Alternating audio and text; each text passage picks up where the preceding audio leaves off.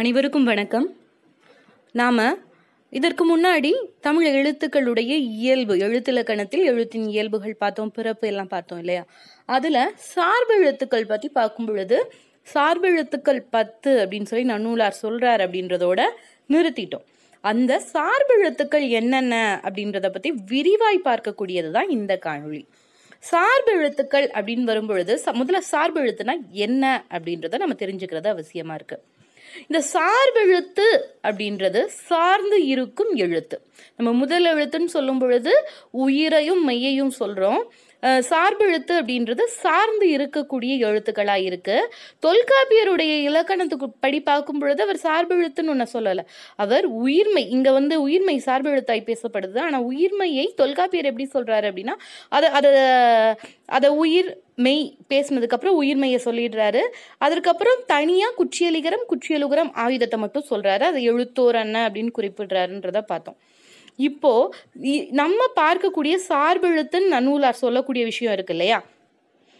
அதுல முதலாவதா இருக்கக்கூடிய உயிர்மை பார்த்தோம்னா அதற்குன்னு ஒரு வடிவம் இருக்கு.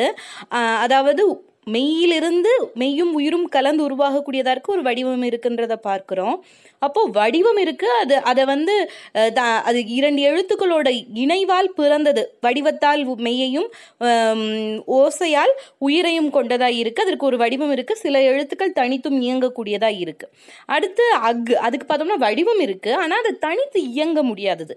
மீதம் இருக்கக்கூடிய எழுத்துக்கள் எல்லாத்துக்குமே தனி வடிவங்கள் இல்லை. ஏற்கனவே இருக்க உயிர் மெய் உயிர்மெய் இவற்றை கொண்டு இயங்கக்கூடிய எழுத்துக்களாய் இருக்கு அப்படின்றத பார்க்கிறோம். தனி வடிவமற்ற எழுத்துக்களா. அப்போ தனி வடிவம், அதாவது உயிரும் மெய்யும் கலந்து உருவான ஒரு புது வடிவத்தோடு தனித்து இயங்கக்கூடிய எழுத்துக்களாய் உயிர்மெய் எழுத்துக்கள் இருக்கு. அதுக்கப்புறம் தனி வடிவம் இருந்தாலும் தனித்து இயங்க முடியாத எழுத்தாய் இருக்கு, ஆயுதம் இருக்கு.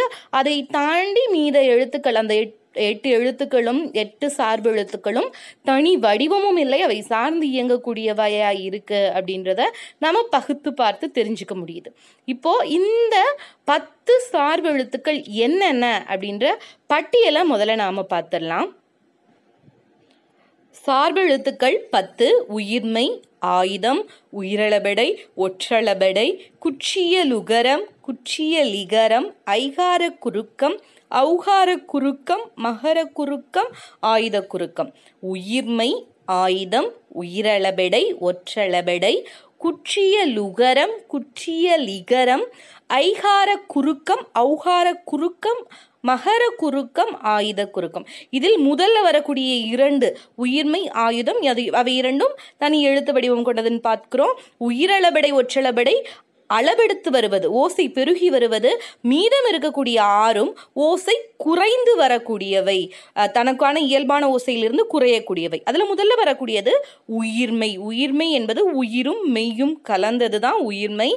அது மொத்தம் 12 × 18 216. இது நமக்கு தெரியும். குறில் உயிர்மெய்கள் 90, நெடில் உயிர்மெய்கள் 126, இரண்டும் கலந்து 216 உயிர்மெய் எழுத்துக்கள் இருக்கு.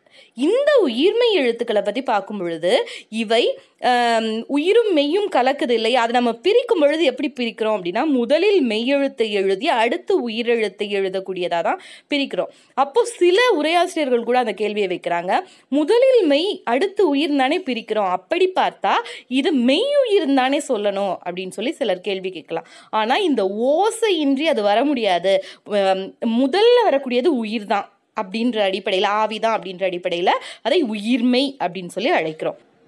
இந்த உயிர்மெய் எழுத்துக்கள் வடிவத்தால் எப்படி இருக்கு அப்படின்னா மெய்யெழுத்தோட வடிவத்தை கொண்டுதான் இருக்கு. இப்போ அதோட சேர்த்து ஒரு உறுப்பு சேரும். இப்போ மெய்யெழுத்துல இருக்கக்கூடிய புள்ளி கெட்டு இக்கு இருக்கு இல்லையா? இக்கு இருக்குன்னா புள்ளி கெடும், கேவாகும். ஆவாகும் பொழுது இக்கு கூட்டல் இச்சு கூட்டல் சேரும் பொழுது அந்த புள்ளி மட்டும் கெடும். மற்ற எழுத்துக்கள் எல்லாத்துக்கும் ஏதோ ஒரு கூடுதலாக ஒரு வடிவம் வரும். இப்போ கா அப்படின்னா துணைக்கால் வரும், கீன்னு சொல்லும் பொழுது மேலே ஒரு வளைவு வரும். இப்படி வடிவத்தில் அது பெரும்பாலும் மெய்யுடைய வடிவத்தை கொண்டு இருக்கு. ஆனால் ஓசையில் அது உச்சரிக்கப்படும் பொழுது பெரும்பான்மை ஆவியுடைய வடிவத்தை, உயிருடைய அந்த ஓசையை கொண்டதாய் இயங்கக்கூடியதை பார்க்கிறோம். இப்படி இயங்கக்கூடிய உயிர்மெய் எழுத்துக்கள் மொத்தம் 216 அப்படின்றத பார்க்கிறோம். இப்போ உயிர்மை, அது வடிவம் தனி வடிவம் கொண்டது, சில எழுத்துக்கள் தனித்தும் இயங்கக்கூடியது. அடுத்து வரக்கூடியது என்ன அப்படின்னு பார்த்தோம்னா ஆயுதம். ஆயுத எழுத்துக்கள் அக்கேனம், தனிநிலை, முப்பாற்புள்ளி, முப்புள்ளி இப்படியெல்லாம் அழைக்கப்படுறத பார்க்கிறோம். அக்கேனம், தனிநிலை, முப்பாற்புள்ளி, முப்புள்ளி அப்படின்லாம் ஆயுதத்தை அழைக்கிறோம். இந்த ஆயுத எழுத்துக்கள் வடிவம் இருக்கு, அது ஒரு 3 புள்ளி வைக்கப்பட்ட வடிவம் இருக்கு. ஆனா அவை தனக்கு முன்னாடி ஒரு குறில் எழுத்தையும் பின்னாடி ஒரு வல்லின மெய் எழுத்தையும் கொண்டு அப்படிதான் அமையும். அது தனித்து இயங்காது. ஒரு வேறு பிற எழுத்துக்களோட துணையோட தான் ஒரு வார்த்தையில் அது இடம்பெற முடியும். தனித்து ஒரு பொருள் தரக்கூடியதாக இருக்காது.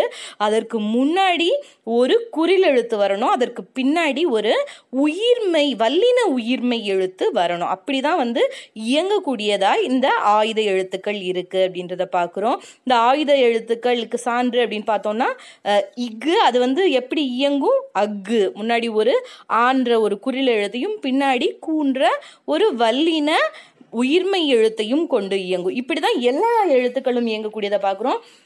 இந்த எழுத்துக்கள் தனி வடிவம் உடையது, ஆனால் தனித்து இயங்க முடியாதது. அடுத்து பார்க்கக்கூடியது உயிரளபெடை. உயிர் அளபெடை, உயிர் எழுத்து அளபெடுத்து வருவது, உயிரின் ஓசை அளபெடுத்து வருவது. உயிர் எழுத்து இரட்டிப்பது. இரட்டிப்பது அப்படின்னா இப்போ இது பெரும்பாலும் நெடில் எழுத்துக்கள் தான் அளபெடுத்து இருக்கும். நெடில் எழுத்து அளபெடுக்கும் பொழுது இரட்டிக்கும்னா பக்கத்துல ஒரு நெடில் எழுத்து வரும்னு இல்லை. நெடில் எழுத்து அளபெடுக்கும் பொழுது அதன் அருகில் அதனுடைய இணை எழுத்தாய் இருக்கக்கூடிய குறில் எழுத்து வரும். அப்போ இணை எழுத்துன்னு சொல்லும் பொழுது நமக்கு புரிஞ்சிருக்கும். நமக்கு ஆகாரத்துக்கு இணை எழுத்து அதெல்லாம் தெரியும். ஆக்கு தெரியும், ஈக்கு தெரியும், ஊக்கு தெரியும், அதெல்லாம் ஓக்கு தெரியும், ஏக்கு தெரியும், இதெல்லாம் தெரியும். நமக்கு மாறுபட்டு இருக்கக்கூடியது ஐகாரம், ஔகாரம். அது எப்படி அளபெடுக்கும்? ஔகாரத்துக்கு அளபெடுக்கும் பொழுது ஊ வரும், ஐகாரத்துக்கு அளபெடுக்கும் பொழுது ஈ வரும் அப்படின்றத நினைவில் வைத்துக்கொள்வோம். இப்போ நெடில் எழுத்துக்களுடைய மாத்திரை அப்படின்றது 2 இல்லையா? இப்போ நெடில் எழுத்துக்கள் அளபெடுக்கும் பொழுது அங்கே மாத்திரை என்ன வரும்? 3 மாத்திரை அளவாய் வரும். இது பெரும்பாலும் செய்யுள் சார்ந்த அளபெடையாக தான் இருக்குது. பெரும்பாலும் இந்த சார்பு எழுத்துக்கள்ல இதுக்கப்புறம் வரக்கூடிய எல்லாமே பெரும்பாலும் செய்யுள் சார்ந்த எழுத்துக்களாக இருக்கிறத நம்ம பார்க்க முடியுது. குறிப்பாக இந்த அளபெடைகள் அதில் 4 வகையாய் உயிரளபெடையை பகுக்கிறாங்க. இயற்கை அளபெடை, சொல்லிசை அளபெடை, இன்னிசை அளபெடை, செய்யுள் இசை அளபெடை. இயற்கை அளபெடை அல்லது இயல்பு அளபெடைன்னு கூட அதை சொல்றாங்க. சொல்லிசை அளபெடை, இன்னிசை அளபெடை, செய்யுள் இசை அளபெடை, இப்படி சொல்லி 4 உயிரளபெடைகள் பகுக்கப்படுகின்றன.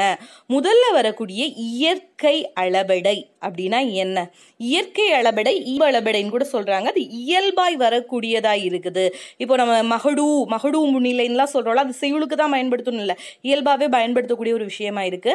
அப்படி வரக்கூடியது மகடு, குறி, இந்த மாதிரி இயல்பாயே செய்யுளில் பயன்படுத்தாமல் இயல்பாகவே பயன்படுத்தக்கூடியதா இருக்கு.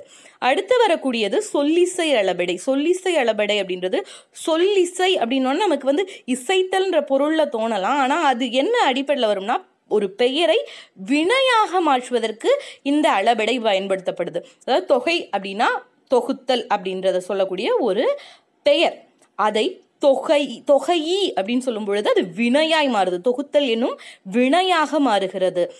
வளை அப்படின்னா வளைந்த அப்படின்னு அர்த்தம் இருக்கக்கூடிய ஒரு பெயர் சொல். அதை வளைத்தல் அப்படின்னு சொல்ற ஒரு வினையாய் மாற்றோம்னா வளையி, அது வளைந்திருந்தது அப்படின்றத குறிக்கிறதுக்கு வளையி அப்படின்னு சொல்லி சொல்றாங்க.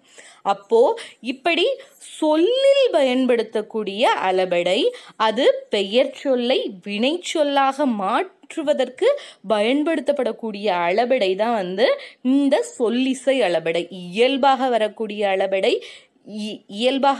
அளபெடை சாதாரணமாகவே பேச்சு வழக்கிலேயே, அதாவது பேச்சு வழக்குனா இப்போ பயன்பாட்டில் இல்லை, ஆனால் வழக்கிலேயே பயன்படுத்தக்கூடியதாக இருந்தது தான் இந்த இயற்கை அளபெடை அல்லது இயல்பு அளபெடை. சொல்லிசை அளபெடை அப்படின்றது பெயரை வினையாக மாற்றுவதற்கு பயன்படுத்தக்கூடிய அளபெடை சொல்லிசை அளபெடை.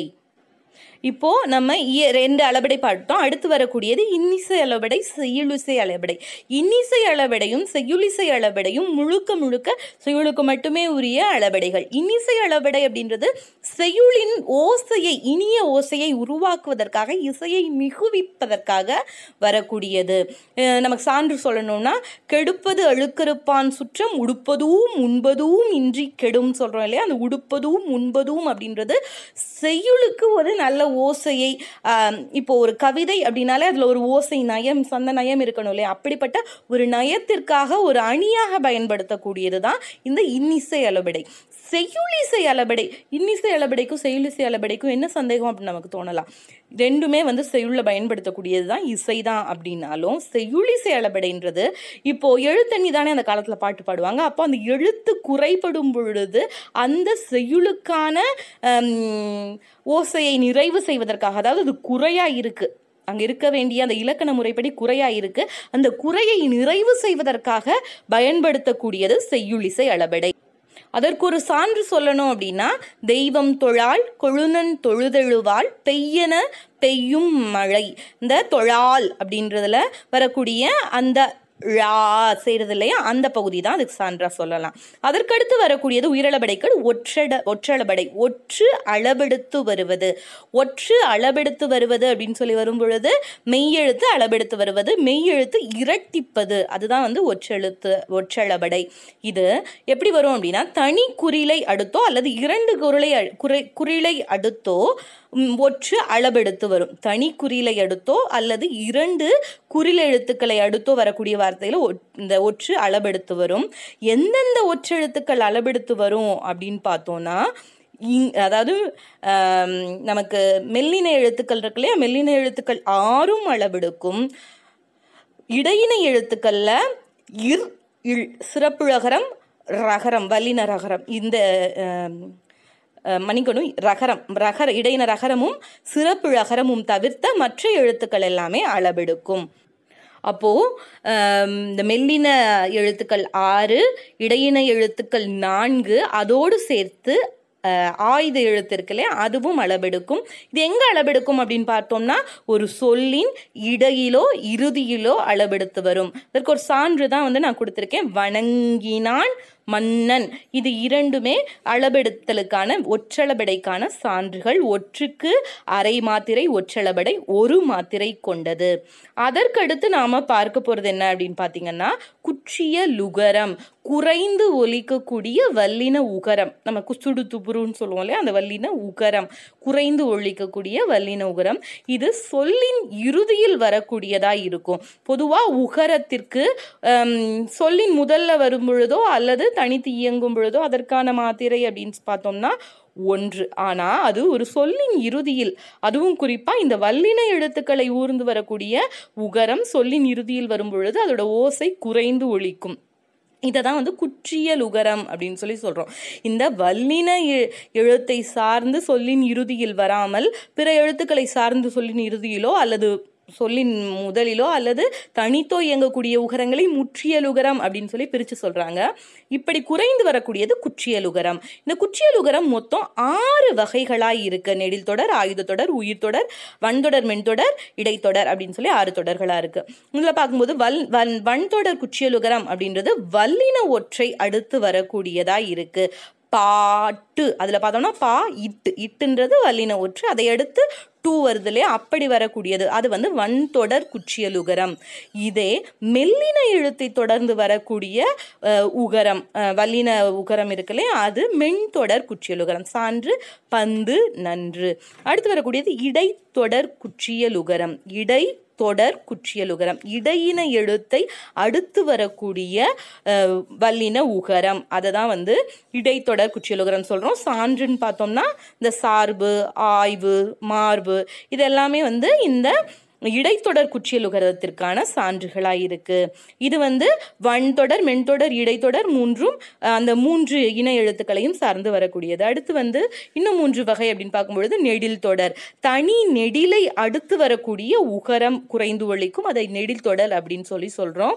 இதற்கு ஒரு சான்று அப்படின்னு பார்த்தோம்னா ஆறு, காடு இதெல்லாம் சொல்லலாம். ஆ அப்படின்ற தனி நெடிலை எடுத்து ரூ வந்திருக்கு இல்லையா, அப்போ அது நெடில் தொடர் குற்றியலுகரம். ஆயுத தொடர் குற்றியலுகரம், அதாவது தனி நெடிலை அடுத்து ஒரு ஆயுதம், அந்த ஆயுதத்துக்கு அடுத்து வரக்கூடிய உகரம். பெரும்பாலும் ஆயுதம் வரக்கூடிய வார்த்தைகள் எல்லாமே பெரும்பாலான வார்த்தைகள் இதே வடிவத்தில் இருக்கும். அக்கு, எஃகு, அஃது இதெல்லாம் சான்றா சொல்லலாம். அடுத்து வரக்கூடியது உயிர் தொடர் குற்றியலுகரம். அது ஒரு உயிர் இரு உயிர்மையை தாண்டி வரக்கூடியது, அதாவது உயிருக்கு அடுத்து வரக்கூடியது. இப்போ வரகு அப்படின்னு பார்க்கும் பொழுது இந்த ரான்றதுல ஈர்க்கூட்டல் கூ அப்படிதானே ஈர்க்கூட்டல் ஆ தானே இருக்கு. அப்போ அந்த ஆவை அடுத்து வரக்கூடிய குற்றியலுகரம், அதை தான் உயிர் தொடர் குற்றியலுகரம் அப்படின்னு சொல்லி இரு உயிரை தொடர்ந்து, இரு உயிர்னா உயிர்மை அந்த மாதிரி இருக்கக்கூடிய வடிவம். அந்த உயிரை தொடர்ந்து வரக்கூடிய உகரம் அது சான்றுன்னு பார்த்தோம்னா வரகு, அரசு இதெல்லாம் அதற்கான சான்றா சொல்லலாம். நெடில் தொடர், ஆயுத தொடர், உயிர் தொடர், இது போக அந்த வல்லினம், மெல்லினம், இடையினம் அந்த இணை எழுத்துக்களை சார்ந்து வரக்கூடிய உகரம். அது குற்றியலுகரத்தின் 6 வகைகள். இந்த 6 வகைகளோட 6 எழுத்துக்களையும் பெருக்கி தான் 36 எண் சொன்னோம் இல்லையா, அது சொல்லக்கூடியது. அதை வச்சுதான் சொல்றாங்க. அடுத்ததா நாம பார்க்க போறது என்ன அப்படின்னா குற்றியலிகரம். இது அந்த குற்றியலுகரத்தை சார்ந்து வரக்கூடியதா இருக்கு. குற்றியலிகரம் அப்படின்னோடனே நமக்கே புரிஞ்சிருக்கும் எப்படி குற்றியலுகரம்னா குறைந்து ஒழிக்கும் உகரமோ அதே மாதிரி குறைந்து ஒழிக்கும் இகரம். குறுகி ஒழிக்கக்கூடிய இகரம், அந்த இகரத்திற்கான ஒரு மாத்திரையிலிருந்து குறைந்து அரை மாத்திரையை ஒழிக்கக்கூடியது. இதை 2 வகையாக சொல்கிறாங்க, தனிமொழி, புணர்மொழி அப்படின்னு சொல்லி. தனிமொழி மியா அப்படின்ற அசைச்சொல்லோடு சேர்ந்து வரக்கூடிய வார்த்தைகளில் இடையில் வரக்கூடிய அந்த இகரம் குறைந்து ஒழிக்கும். கேன்மியா, சொன்மியாலாம் இருக்கு இல்லையா, அந்த மாதிரி மியா அப்படின்ற அசைச்சொல்லோடு சேர்ந்து வரக்கூடிய வார்த்தைகளில் அது குறைந்து ஒழிக்கும், அந்த மீ அப்படின்றதுல இருக்கக்கூடிய இகரம். அடுத்ததா புணர்மொழின்றது 2 சொற்கள் புணரும் பொழுது, இணையும் பொழுது உருவாகக்கூடியது. குறிப்பா குற்றியலுகர சொற்களோடு புணரும் பொழுது உருவாகக்கூடிய சொற்கள். புணரும் பொழுது அப்படின்னு சொல்லும்பொழுது எதோடு புணரும் பொழுது, எதோடு இணையும் பொழுதுன்னு இருக்கு இல்லையா, யகரத்தோடு இணையும் பொழுது. குற்றியலுகர சொற்கள் நிலைமொழியில இருக்கு.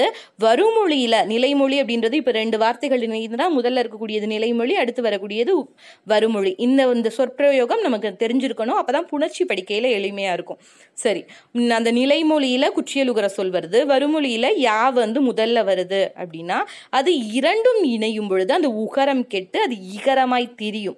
நாடு கூட்டல் யாது, அந்த நாடுல இருக்கக்கூடிய டூல இருக்கக்கூடிய ஊ கெட்டு அது டீயா மாறும், நாடியாது அப்படின்னு மாறும். நாடு கூட்டல் யாதுன்றது நாடியாதுன்னு மாறும். அப்படி மாறக்கூடியதை புணர்மொழி குற்றியலிகரம் அப்படின்னு சொல்றோம். அந்த இடத்துலயும் அது ஈ கூடிய ஓசை குறைந்து வரும்.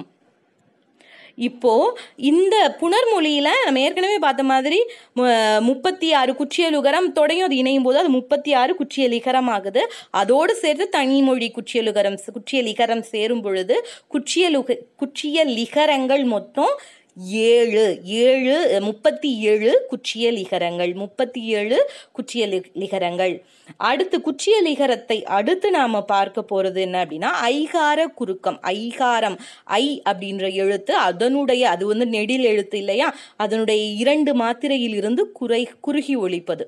பொதுவா ஐ தனியா ஒழிக்கும் பொழுதுதான் அதோட ஓசை முழுமை பெறுது. ஐ அப்படின்னு சொல்லும் பொழுதுதான் அது ஒரு வார்த்தையில பிற எழுத்துக்களோடு சேர்ந்து வரும் பொழுது அதோட ஓசை குறையுது. அதோட 2 மாத்திரையிலிருந்து குறுகி ஒரு மாத்திரையாய் ஒழிக்குது. ஒரு சொல்லுடைய முதலிலோ இடையிலோ கடைசியிலோ வரும் பொழுது அதனுடைய ஓசை குறைந்து ஒழிக்குது. அப்படி ஒழிக்கக்கூடிய ஐகாரத்தை தான் ஐகார குறுக்கம் அப்படின்னு சொல்றோம். இப்ப சான்று பார்த்தோம்னா முதல்ல வரக்கூடியது வைதேகி. இப்ப ஐ அப்படின்னு சொல்லும்போது அந்த நம்ம உச்சரிச்சு பார்த்தாலே தெரியும். ஐன்னு சொல்லும்போது இருக்கிறதுக்கும் வைதேகி அப்படின்னு சொல்லும் பொழுதும் அந்த ஐக்கான ஓசை குறையும். அதே மாதிரி இடையில் வரக்கூடியதுன்றதுக்கு இறைவன், ரை அங்க வருது இல்லையா, இறைவன் அப்படின்னு வரும் பொழுது அந்த இடத்துல அந்த ஐக்கான ஓசை குறையுது. கடைன்னு சொல்லும் பொழுது அறை. இப்படி 3ஆய் ஐகார குறுக்கத்தை பகுக்க முடிகிறது. ஐகார குறுக்கத்தை அடுத்து வரக்கூடியது ஔகார குறுக்கம். ஔ அப்படின்ற வார்த்தையுடைய ஓசை குறைந்து ஒலிப்பது. இதுவும் ஒரு நெடிலாய் இருந்தாலும் இது சில இடங்கள்ல அதோட ஓசை குறைந்து வருது. அது சொல்லின் முதலில் தான் பெரும்பாலும் ஔ வருது. அப்படி சொல்லின் முதலில் வரும் பொழுது அதோட ஓசை குறைந்து வருது. 2 மாத்திரையிலிருந்து குறைந்து 1 மாத்திரையாய் ஒலிக்குது. சான்று பார்த்தோம்னா ஔவையார், வௌவால் அதெல்லாம் சொல்லலாம்.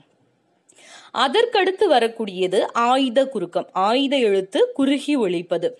ஆயுதத்துக்கான மாத்திரையே அரை மாத்திரை தான், அதுவும் குறுகி ஒலிக்கும். எங்க அப்படின்னு பாத்தீங்கன்னா 2 சொற்கள் சேரும் பொழுது முதல் சொல் நிலைமொழி இருக்குல்லையா, அதோட இறுதியில இல் இல் இந்த 2 எழுத்துக்கள் லகரம் லகரம் இந்த 2 ஒற்றுக்கள் வந்து வருமொழி முதல்ல தகரமை தா வந்துச்சுன்னா, தகர உயிர்மை வந்துச்சுன்னா, தாவுடைய உயிர்மை எதுனாலும் இருக்கலாம் வந்ததுன்னா அது 2ம் சேரும் பொழுது அந்த இல் இல் வந்து அக்கா திரியும், ஆயுதமா திரியும். அப்படி அது ஆயுதமாக திரியும் பொழுது அது குறுகி ஒலிக்கும். நம்ம சான்று பார்த்தோம்னா அல் கூட்டல் திணை அக்ரிணை. அக்ரிணைன்னு சொல்றோம்ல, அக்ரிணைன்றது அல்ல திணை, அந்த உயர் திணையாய் அல்லாதவை அப்படின்றது தான். அல் கூட்டல் திணை அக்ரிணை. முள் கூட்டல் தீது முக்தீது அப்படின்னு மாறும். அப்படி மாறக்கூடியது பொழுது அந்த ஓசை அக்குடைய ஓசை குறுகி ஒலிக்கும். அதற்கடுத்து வரக்கூடியது மகர குறுக்கம். மகர குறுக்கம் அது வந்து இம் அப்படின்ற ஓசை தனித்து வரும் பொழுது அதோட அரை மாத்திரையில ஒலிக்கும். அதுவே ஒரு வார்த்தையில நகர நகர மெய்யக்கடுத்து வரும் பொழுது, நகர நகர மெய்க்கடுத்து வரும் பொழுது அந்த மகர ஒற்று அதோட அரை மாத்திரையிலிருந்து குறுகி கால் மாத்திரையாய் ஒலிக்கும். நகரம் நகரம் 2க்கும் அடுத்து அந்த 2 ஒற்றுக்கும் அடுத்து மகர ஒற்று இம் வந்துச்சு அப்படின்னா அது தன்னுடைய அரை மாத்திரையிலிருந்து குறுகி கால் மாத்திரையாக ஒலிக்கும். அதற்கு தான் நான் கொடுத்திருக்கக்கூடிய அந்த சான்று போன் சென். அதெல்லாம் போன் சென் இதெல்லாம் வந்து நமக்கு இன்னைக்கு பயன்பாட்டில் இல்லாத வார்த்தைகள். இது பெரும்பாலும் செய்யுள் சார்ந்த வார்த்தைகளாக தான் இருக்கு, பயன்பாட்டில் சாதாரண பயன்பாட்டில் இல்லாத வார்த்தைகளாக இருக்கு. இப்படி ஒலிக்கக்கூடியதை மகர குறுக்கம். மகரம் இம் வந்து தன்னுடைய அரை மாத்திரையிலிருந்து குறுகி கால் மாத்திரையாய் ஒலிக்கக்கூடியது மகர குறுக்கம். இது எல்லாமே அதனுடைய ஓசை மாறுபாடு, பிற எழுத்துக்களோடு சேரும் பொழுது அதனுடைய ஓசை மாறுபாட்டை அடிப்படையாய் வைத்து வரக்கூடியது. சரி, இப்போ நம்ம சார்பெழுத்துக்கள் பத்தி விரிவா பார்த்தோம் இல்லையா? அதுல இருந்து ஒரு 2 கேள்வி உங்களுடைய புரிதலை நான் அறிவதற்காகவும் நீங்கள் அறிவதற்காகவும். குறுக்கமாக வரும் சார்பெழுத்துக்கள் எத்தனை, அவை யாவை? அதாவது குறுகிய ஓசை குறைந்து வரக்கூடிய சார்பெழுத்துக்கள் எத்தனை, அவை யாவை? ஒற்றளபடைக்கான மாத்திரை எத்தனை? இந்த 2ற்கான பதிலை உங்களுடைய காணொளியின் உங்களுடைய கூகுள் வகுப்பறையுடைய அந்த ஸ்ட்ரீம் பகுதியிலோ அல்லது கருத்துரை பகுதியிலோ இதற்கான பதிலை தாருங்கள். நன்றி, வாழ்த்துக்கள்.